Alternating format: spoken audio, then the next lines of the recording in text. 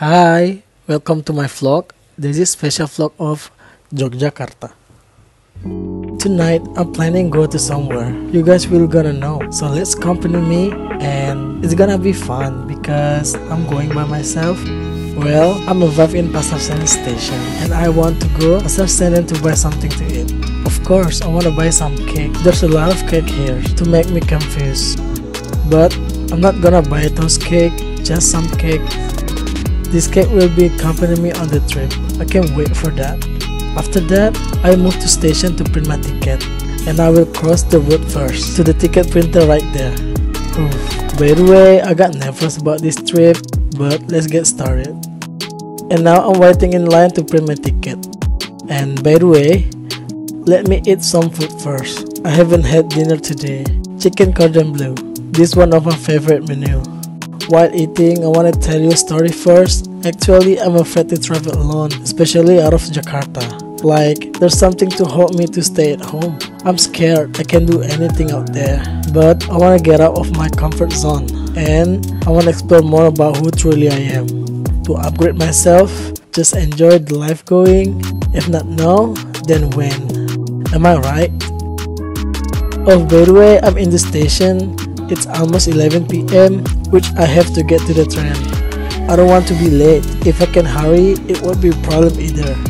Now I scan the barcode of my ticket to get into the train.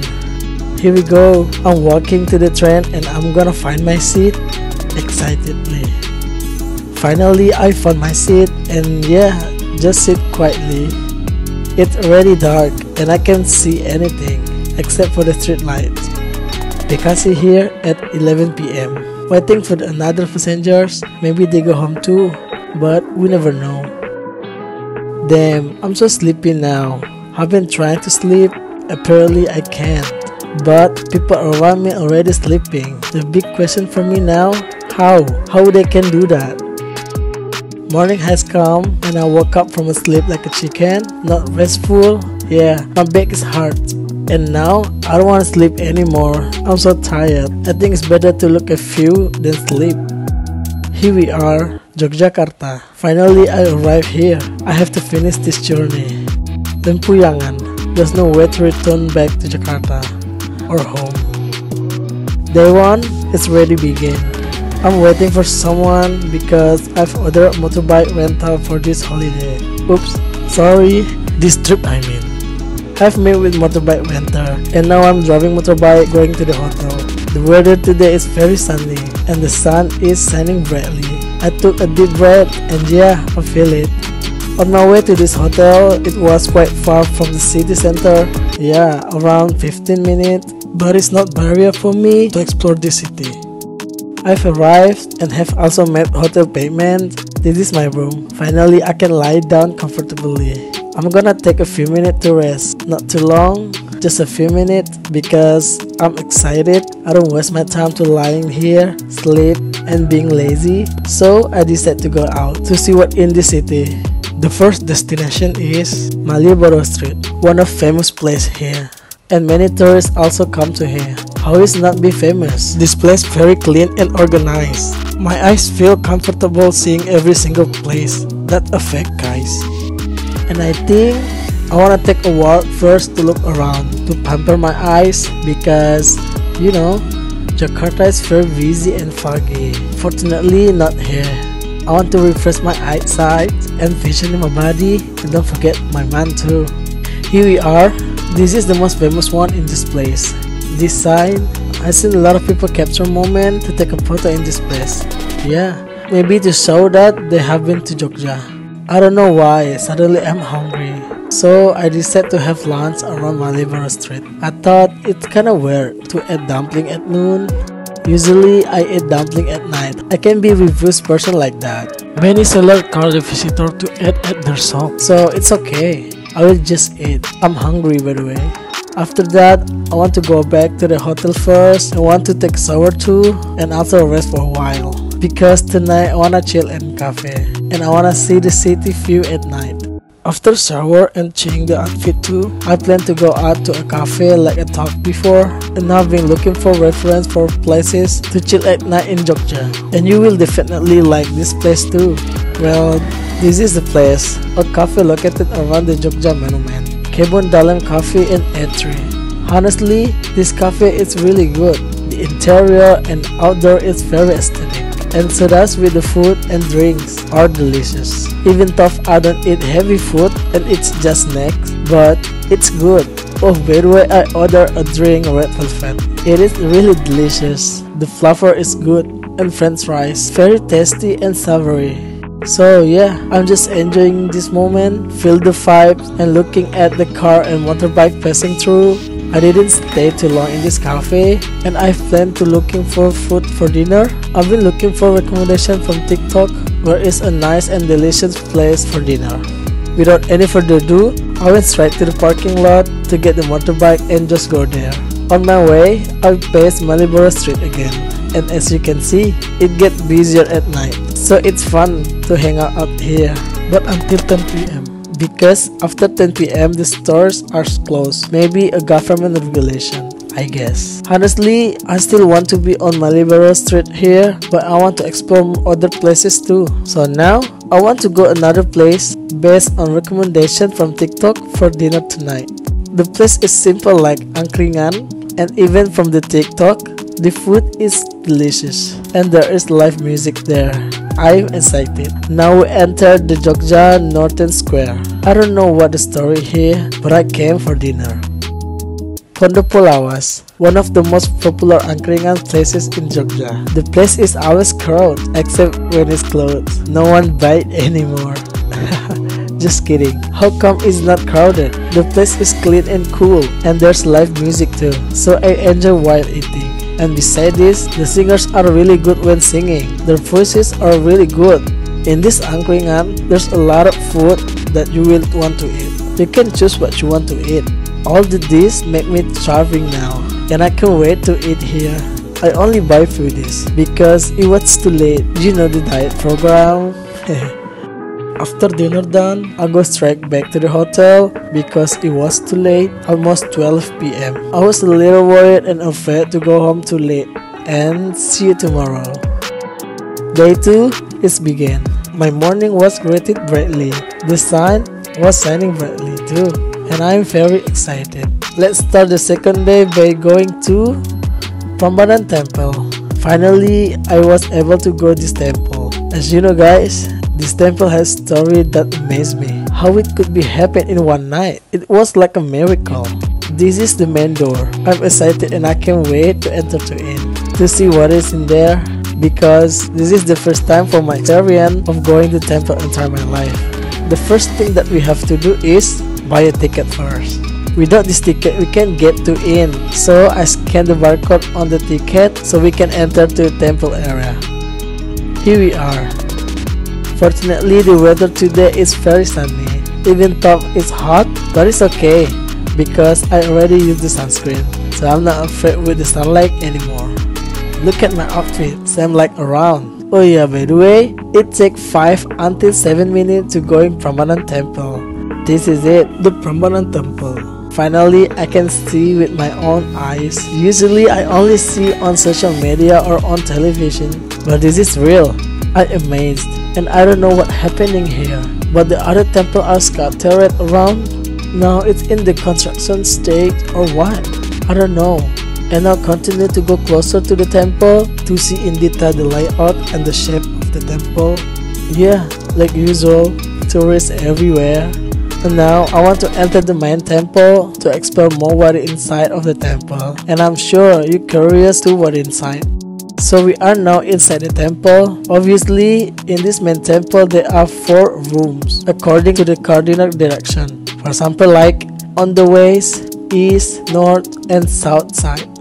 And every room have an arch. For example, in this video, I'm on the south side of the temple. There is arch Mahadeva Shiva. And now, I want to move to the north side of this temple. You know, I feel amazed and curious. How could this happen in one night? Is that real in one night? Oof. Now I'm at the Ganesha statue and it looked like a real, even though I don't know the story, but it looked real. So I have finished seeing the statue in the main temple, and I went go or left the temple to see another temple around it. Finally, I know why the temple out there is destroyed in this area. It was caused by the earthquake on May 27, 2006. I'm so sorry because something like this happened on my birthday. I didn't mean to act like that. Peace, guys. You can see that the temple is very big. It's like, wow. The layout of the temple is very neat. I'm still thinking about those construction. Is there any tools or anything to put together the temple? Even though there is the machine tool, it seems impossible it happened in one night. But it happened. And I am also sad about the damage caused by the earthquake 2006. We cannot change or make it. We can only accept it. After touring around the temple, I decided to leave the prambanan area. Because it's already midday, I wanna lunch around Prambanan temple. But before I leave this temple, I wanna explore more what is around it. Because the way out of this temple is quite long, so I may as well to explore more about this temple. By the way, the view is very beautiful. The winds blow my hair, and the trees around cover the hot by sun. Look at this, the temple. Look amazing, doesn't it? And don't forget the weather too. It's very hot. So now I want to rest for a while because my legs are tired from walking. And yeah, we will continue exploring. Now I want to see the museum, which displays pieces of the tattoos that have been damaged caused the earthquake 70 years ago. But in this museum there are not only statues and also traditional Javanese musical instruments such as krempiung, peking, kempul, gambang, and many more. So they use the museum to provide knowledge for those who came. I don't know about these tattoos, but it's unique. It has 4 faces on each side of his head. Thank God he's not a Gemini who has 1,000 faces. Just kidding, guys. After that, I entered a room that contained other statues. They are look, well, something unique, amazed, and even scary too. After finishing the statues in the museum, I decided to leave the museum and directly to exit of this Prambanan temple. So, the way out this temple is through the Prambanan Souvenir Center. There are many kind of souvenir here, but because I'm so hungry, I didn't buy anything. I directly go to the restaurant around Prambanan. Bumi Bawana, 5.2 kilometers from Prambanan temple. The place is spacious and clean. The outdoor is very aesthetic too, and there's a lot of spot to take a photo. You can go here with your friends or your family. Honestly, the food is all delicious, and including the snacks. Well, this bakwan is my recommendation. The taste of the bakwan is really delicious. And today I ate banawan fried rice, one of the signature food from Bumi Bawana. It's delicious, and I gave it 8/10. After lunch, I rest for a while, because the weather today is very hot. Not a take long, let's go.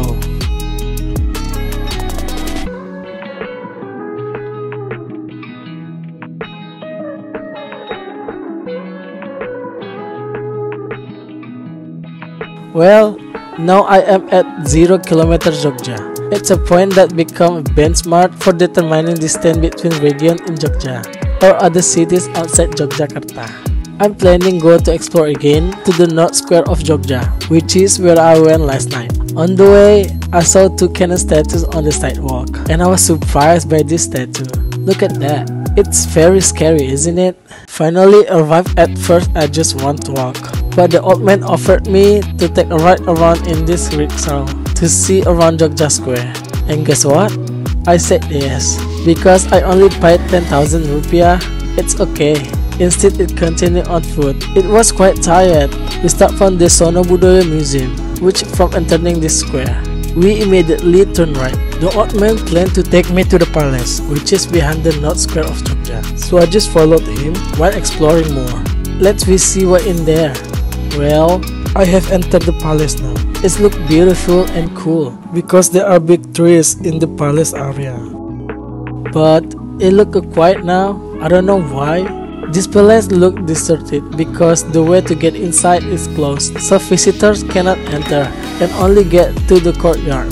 Suddenly, the old man offered me to take me to the Sultan Square. But it's okay, and I've arrived at one of the characteristics of Jogja Food Center, the bakpia. A lot of my friends recommended buying bakpia. There are 3 variants of bakpia. There are mukbin, chocolate, cheese, and pineapple flavors. The most I like is the pineapple one. The sour taste mixed with the bakpia dough is very delicious. By the way, the price for one box is only 35,000. Yeah, I want to tell you, actually I was only going to the Northern Palace and the old man offered me to go to Southern Square. Why not do it too, bro? He said like that. And he said it's only 30,000 rupiah. I will take it back to where you came from early. 30,000 rupiah? It's okay for round trip. It's not a problem for me. The most important thing is I can know more about the city. Well, now I arrived at the South Square of Jogja. It looks very different from the North Square of Jogja. Here is not fenced off like in the North. I don't know the story at all. That's what makes me curious more. I tried to get closer to the banyan tree to see clearly. It's like, wow, the tree is very big. I'm amazed. Not really take a lot of time there, just to satisfy my curiosity. After leaving the South Square, I was taken back to where I started by riding his pedicab. Yeah, it's quite far to going back there, but that's okay. I'm happy that I can see and feel the city, even though not the art place that I'm visit. After this, I wanna sit back and relax around the 0-kilometer point of Jogja, while breathing the air and feeling the vibe of Jogja in the afternoon. And when I'm arrived at 0 km Jogja, I want to rest first for a while, release the tiredness that I feel. To be honest, this city is very unique and aesthetic, and with its culture too. The culture is very strong, and I can feel it. How beautiful it is to see the view with car and motorbike passing by this afternoon. Very comfortable. After relaxing and chilling at 0 km Jogja, I want to continue my trip to Malioboro Street. This is very enjoyable. There was a place, namely the Malioboro Terrace, because it looked cool, and I tried and look at what inside. It is the same as the Yogyakarta Souvenir Shopping Center. A lot of good for sale such as clothes, hat, necklace, and other souvenirs. I really don't have any intention to buy anything, just sit around. And this place is very aesthetic and nice. And outside there was live music too, so I could enjoy the vibe this time, even though I don't understand the meaning of the song because it's a Japanese song. It's already late today. I don't feel like time has passed quickly, and exactly my stomach is starting to get hungry. And let's find a place to dinner. Yeah, I got this place from a TikTok, and the food looked really delicious, and let's try it. Here it is, mozzarella noodles, one of the best sellers here. Let me try it. It's crazy. My stomach is really full. The portion is really large and I can't finish it all. And now I'm going back to Malioboro to rest before going back to the hotel. And yeah, I'm very sad because this is my last day in Jogja. And I'm so happy with this journey, and thank you for you guys who have seen this video and accompanied me until here. Don't forget to like, subscribe, and comment down below what you want me to do on the next video. See you next time, and thank you for watching.